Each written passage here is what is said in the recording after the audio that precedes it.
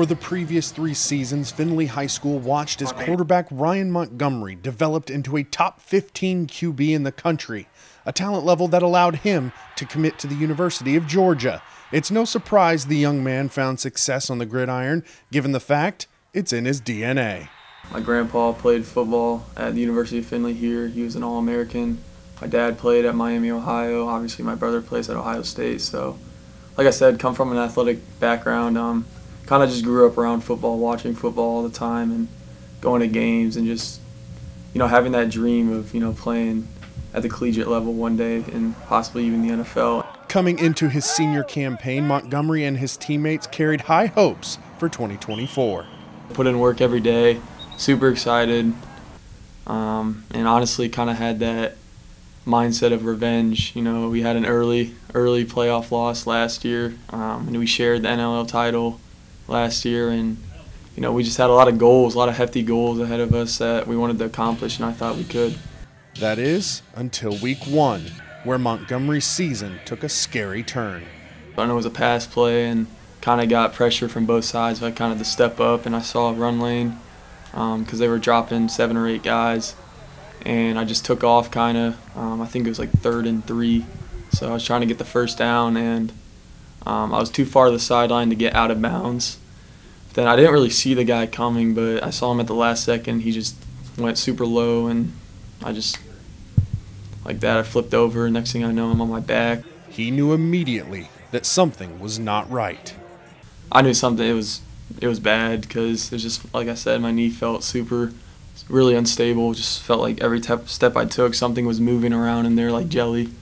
And I knew something bad was going on. His worst fears became reality. Montgomery needed season-ending ACL surgery.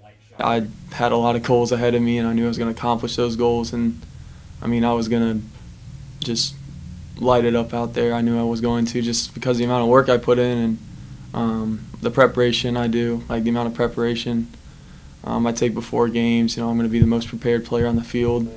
And, yeah, like I said, it was going to be a really special year, so I was pretty devastated. Aside from the Findlay community, Georgia reassured Montgomery that they were still in his corner. They were really devastated for me too, but they also said, this is just the beginning for you. This is not going to be the end. You're going to come back better than ever. And they know how I'm wired, and they know my mindset. They know I'll be back.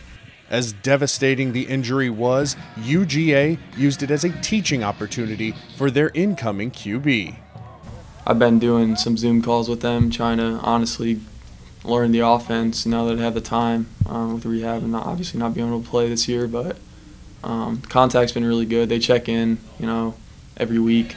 Through all of the emotions of his senior year, the Findlay Trojan made sure to stay grounded in his faith and trust God's mission for him. Yeah, my faith is number one. It's number one priority in my life, and come from a faith-based family, obviously, and I was very disappointed, and I was honestly questioning, why does this happen? But I've come to realize, God will challenge his toughest warriors, and, who knows, maybe he was just protecting me from maybe something else worse that could have happened this year, or, down the road. You just never know. It's all part of the plan. I know that.